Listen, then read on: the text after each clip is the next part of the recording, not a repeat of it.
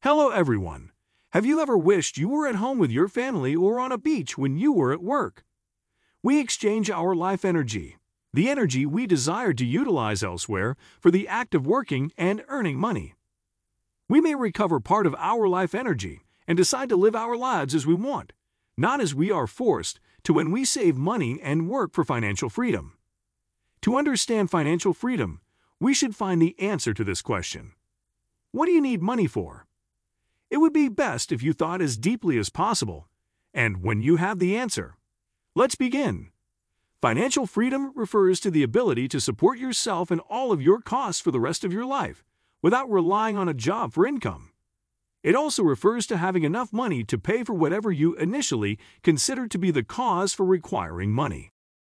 Now, keep in mind that you aren't doing this out of laziness, because someone gave you a large sum of money, or because you worked until you were old and are now enjoying retirement as a result of your hard work. You can achieve financial independence before turning 25 and choose to retire or leave your employment. Financial freedom is not limited to any age group or demographic. Additionally, you now have the luxury of using your time any way you see fit, which never seemed to be enough previously. Do they have types? Because everyone has distinct financial needs or living standards. Financial freedom varies considerably.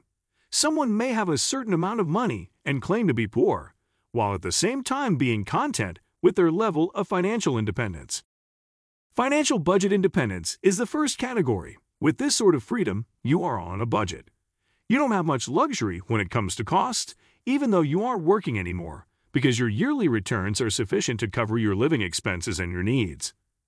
People who fall into this category frequently accept a lower standard of living than they did when they were working.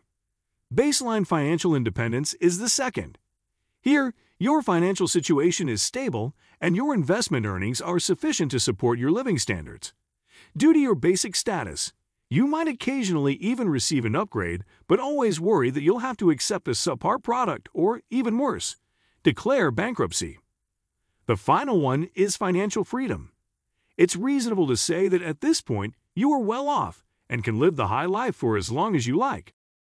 How do you go about achieving financial independence then? To start saving up to 80% of your monthly income, you must first examine your finances, pay off debt, begin saving, save enough to begin investing, and put forth the necessary work to secure several income streams. When your monthly ROI is sufficient to pay your monthly expenses and even afford extra, you will be financially independent.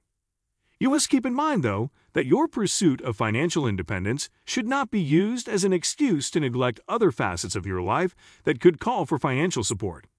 You can lower it to 70 or 60 if you don't have enough investments to permit 80% savings. You'll still get there, the only difference being that it will take longer. Thank you for watching, guys. Please make sure to subscribe to my channel to see more of my content. See you soon with the next video.